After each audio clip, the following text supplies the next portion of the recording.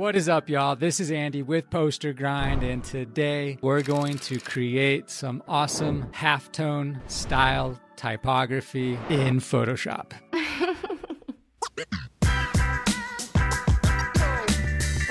I'll be using a 150 pixels per inch resolution on this project. This halftone works really well if you go for some three-dimensional style type like this. I'm using Liquor Store 3D. I'm drunk. You're drunk. Everybody's drunk. Go ahead and type out what you want to type out. Today we're going to do multiple pieces of typography. So I hit Command J, made a copy.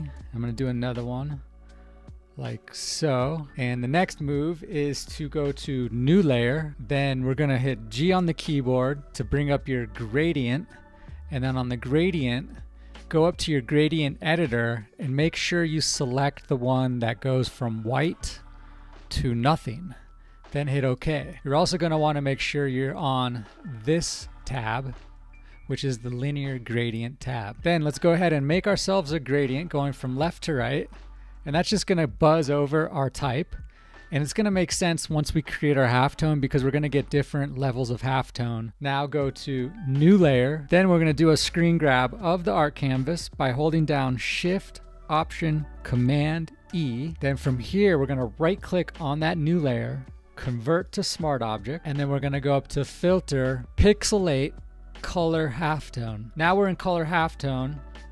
We're going to choose a max radius of 5, and then we're going to have all of our channels at 100, and then hit OK. And then like that, you can see we have this awesome halftone technique. Now, if we want to create this so that it's easy to export and put into a poster, what we're going to do is go to Select, Color Range, and then on Color Range, hit Sampled Colors, and just hit the white, hit OK.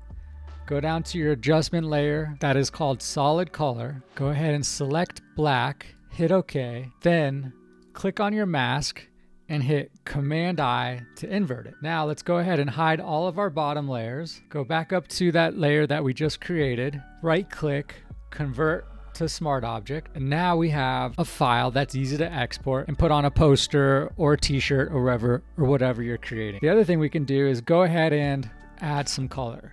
So I'm going to go to the adjustment layer, solid color, and then on the color picker, we're just going to hit OK, create a clipping mask by hitting Option Command G, and now we've clipped that color to our typography. And there you go, we've added halftone to our typography. Thanks for watching.